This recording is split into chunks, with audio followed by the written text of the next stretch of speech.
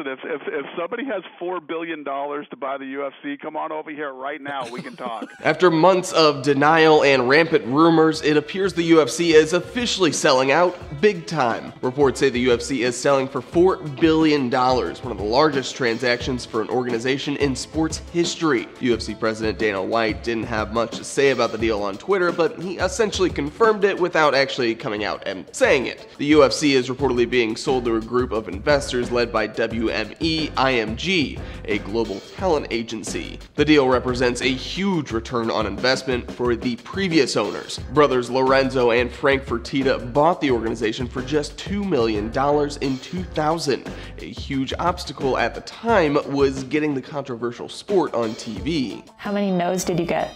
You count the networks. Everybody. I mean, we literally got to the point where if we could have put it on the Food Network, we would have put it on there. Yeah, so cashing out at $4 billion is pretty impressive. The deal was reportedly signed on Saturday, the same day as the massive UFC 200 event, promoted as the biggest event in UFC history. It featured a triumphant return of Brock Lesnar to the octagon and a shocking upset of women's bantamweight title holder Miesha Tate. White is expected to stay on as president of the organization and to continue promoting upcoming fights. The Fertitta brothers will reportedly keep a small portion of ownership as well. For Newsy, I'm Matt Moreno.